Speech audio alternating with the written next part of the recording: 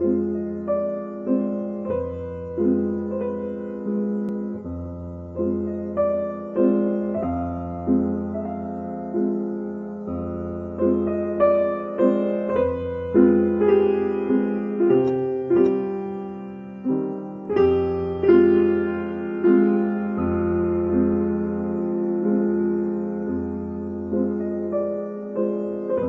are you doing? I think we need to take the recycling out.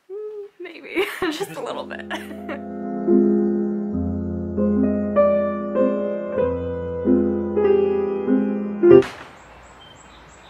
Giselle's mom is here.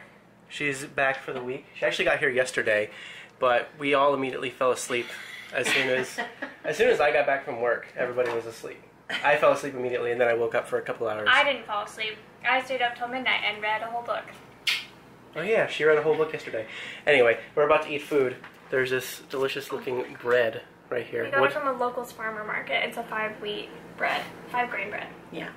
It looks pretty awesome. It's beautiful. I'm so excited. We also got a bunch of cheese. We got like this nice smoked Gouda from a local farmer as well, along with this.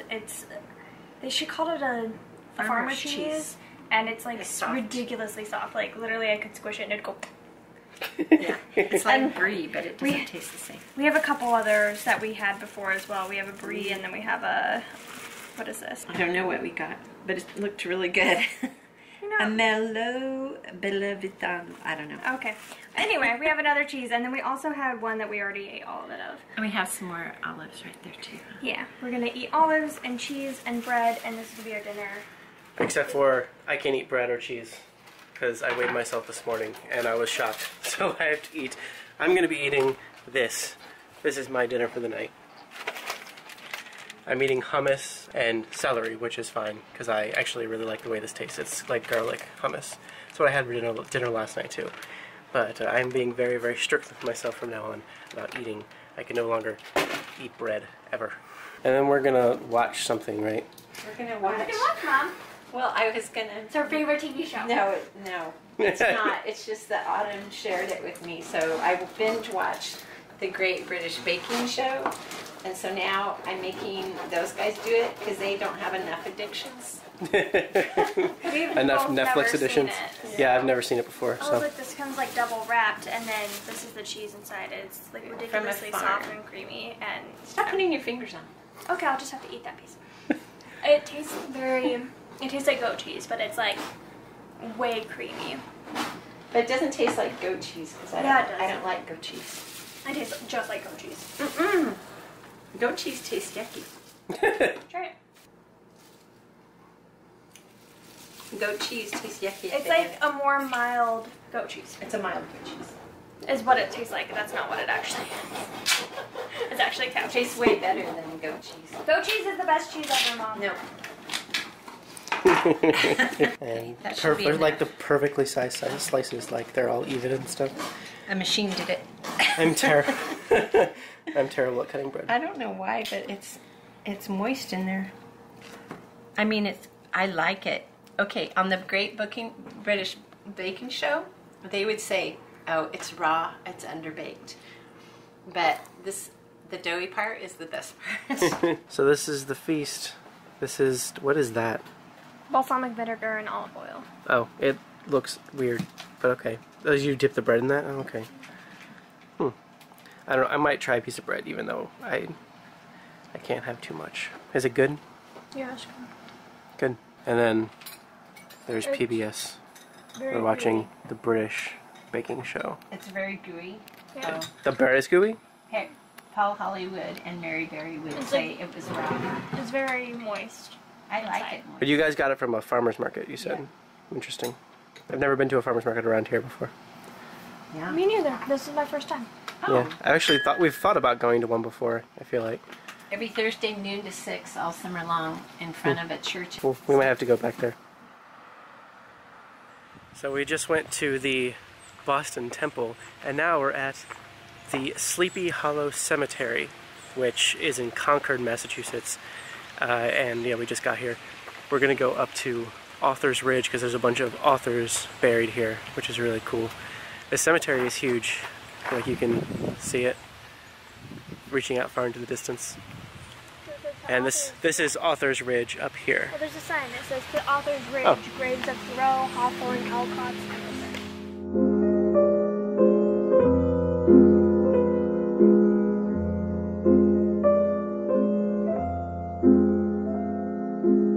Giselle found mushrooms. She's really excited about it. She's going to pull a Chase. Chase ate them when he was a kid. Those kinds of mushrooms? You know, he came in running in from the backyard. He was 5 years old, and he says, "Mom, you know those mushrooms you buy at the store? I don't like them at all, but the ones in the backyard taste really good." He had to go to the hospital. They had him eat like charcoal. I was really calm. I said, "Okay, so I'm just going to call Dad," because I was not going to take him to the hospital. I called poison control, and they're like, "Oh, he's fine. Just take him to the hospital."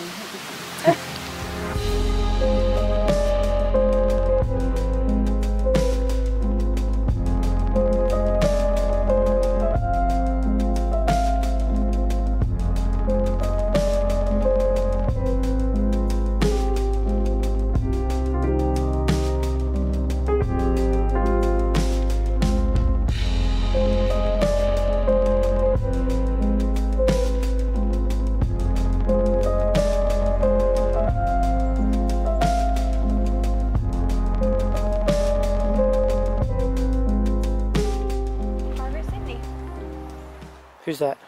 Is the author of 5 Little Peppers. One of her favorite books of all time. We have lots of copies of that book. Yes. Always a Like lover 5 and a copies? worker for children. Isn't that so cool?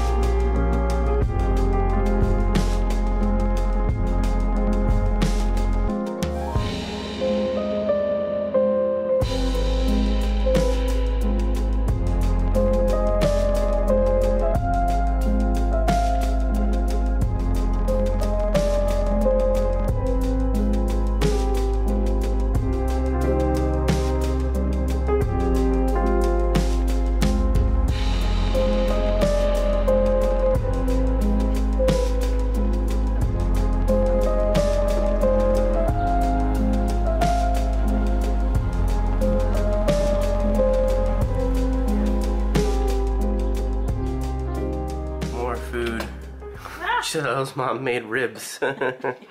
It's like 10:30 in the morning, which is really funny to me. I usually don't eat non-breakfast food for not breakfast, but it's lunchtime enough. Giselle came in and woke me up and was like, "There's ribs. Come eat them. It's lunchtime." It's almost 11. Yeah. Close enough. Yeah, I stayed up late last night, so I woke up late. This is how you break up your walnuts if you're really lazy. They're not mushed. And they're smaller at least. I may throw them in the food processor too to get them smaller. If Mom says these aren't small enough, but... Ah. It seems as if this whole weekend has just been food and nothing but food. It kind of has, but also...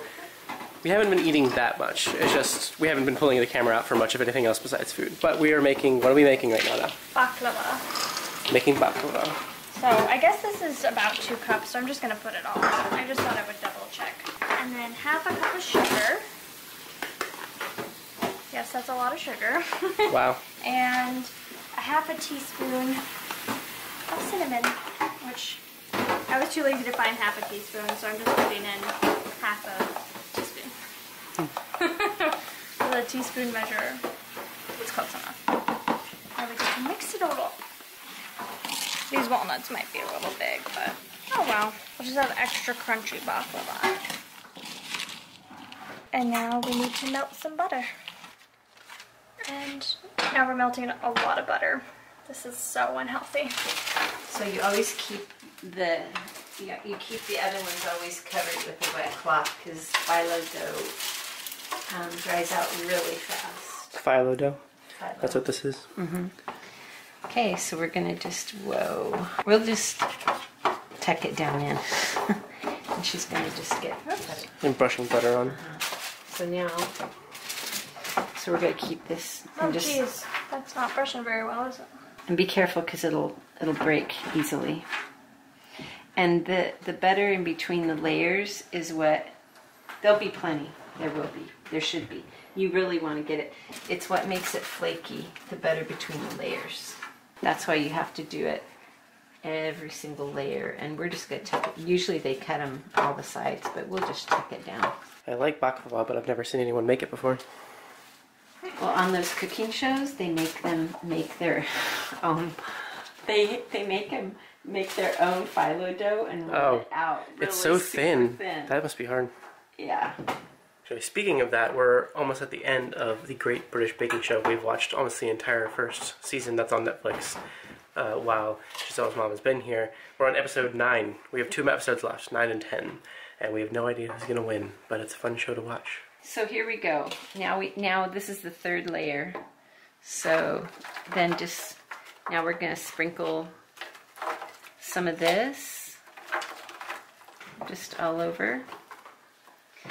And now we're going to do some more. Whoops. Oh. It's okay. Oh, that fell apart. You won't even be able to tell, actually. You won't even be able to As tell. long as you cover the whole thing, As I long guess. as you can, yeah. And actually, I'm just going to keep going as fast as I can on here. Is it ready for another layer? How many layers is this going to be, exactly? We do all of this. All of it. Which is, like, all of this that and all of that. whole A thing. pound of phyllo. Because, yeah, baklava is, like, pretty, like, thick, considering how thin this dough is. Yeah. These are kind of... And then you, like, cut it up into squares or something, I think. Yeah.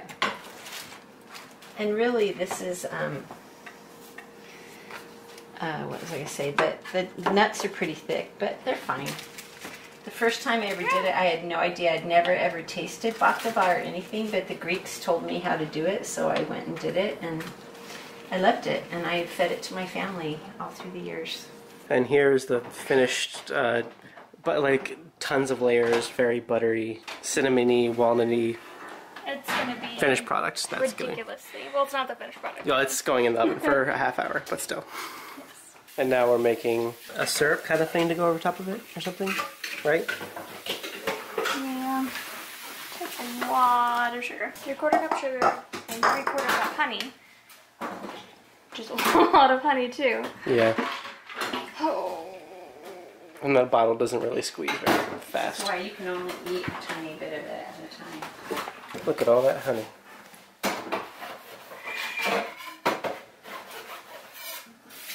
That is a lot. I won't pour you that.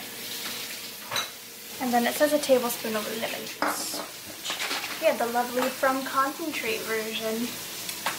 Not always, just for this particular time. We don't have actual lemons. That's fine. I use this in Christopher's birthday cake, so. The aim is to boil down the water a tiny bit, like get some of the steam to come out and also to dissolve all the sugar. So it's gonna just heat up for a bit until it's syrupy. Yeah. Okay, we're supposed to pour this all over the whole thing. This is really Liquidy. a lot. Yeah. Oh Should my gosh. we shouldn't use all of it, should we? Okay. Yeah, we don't need to. Should we put it back in the oven? No. I guess if it's not, I would put it like over there and just let it cool. It's not going to cool on here. So it came out of the oven and they poured the stuff over top of it, and we let it sit cool for a little bit. We've all actually already had a piece. Giselle's eating a second piece, and so is she, and I'm about to have another piece as well, because honestly the whole thing just looks really amazing. Tastes really amazing. Yeah, it does taste really, really, really good. And they're on the Great British Baking Show.